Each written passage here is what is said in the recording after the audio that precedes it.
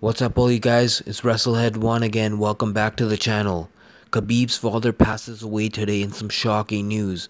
Very sad for the MMA community. Conor McGregor did not post on Instagram. Everybody's waiting for a tweet on Twitter. But Conor McGregor did get a message from his coach. John Kavanagh and Conor discussed the passing of Khabib's father. This is some shocking news, folks. Conor McGregor did not post about it. Him and John Kavanagh wrote one quick message about Khabib's father's passing.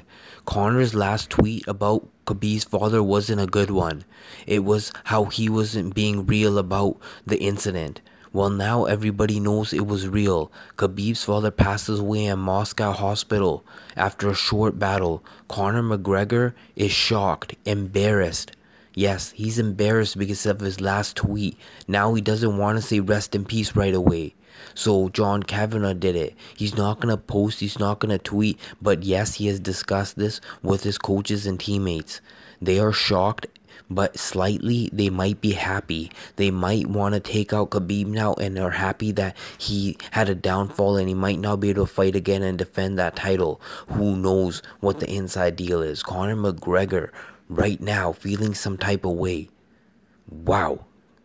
What do you guys think? Make sure to like, comment, and subscribe for more MMA news.